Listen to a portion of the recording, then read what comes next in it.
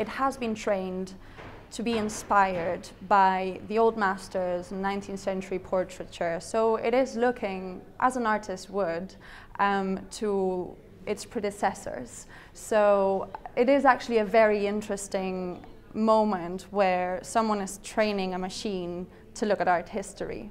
This is why this is so great. And what we're seeing is the algorithms are learning as they go. So what we see will never be the same. The stream of images keeps changing. And as it goes, you see how the faces change, but you also see some errors happening. So as the image moves, sometimes you get some pixels. That's the machine learning and thinking. So what we're seeing is as if someone's brain was being exposed to us and they're thinking about the images that they want to use. That's what's happening here.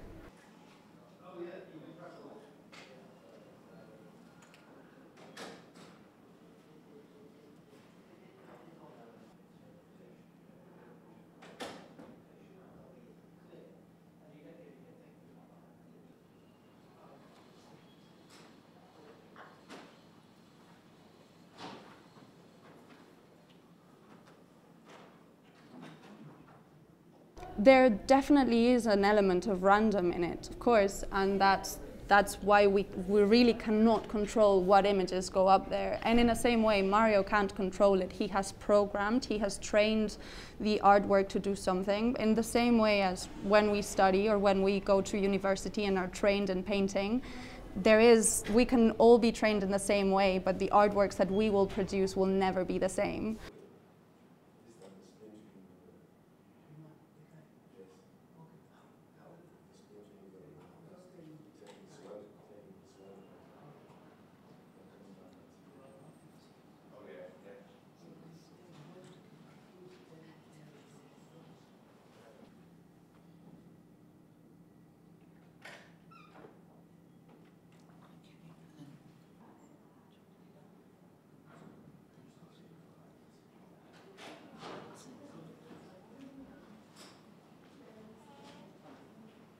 There is a concept behind it, there is a thought process, and it is producing these amazing images that are actually inspired by and based in other predecessors, old masters. So yes, absolutely.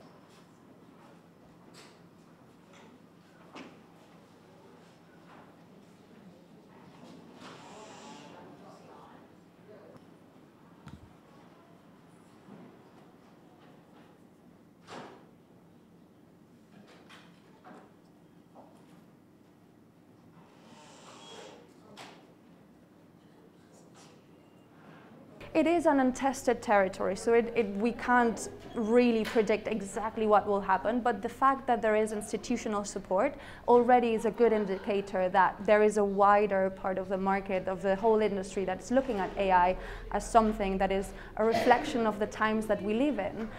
This is artists looking at the technology available and using it to create and incorporating all of that into their own creation process.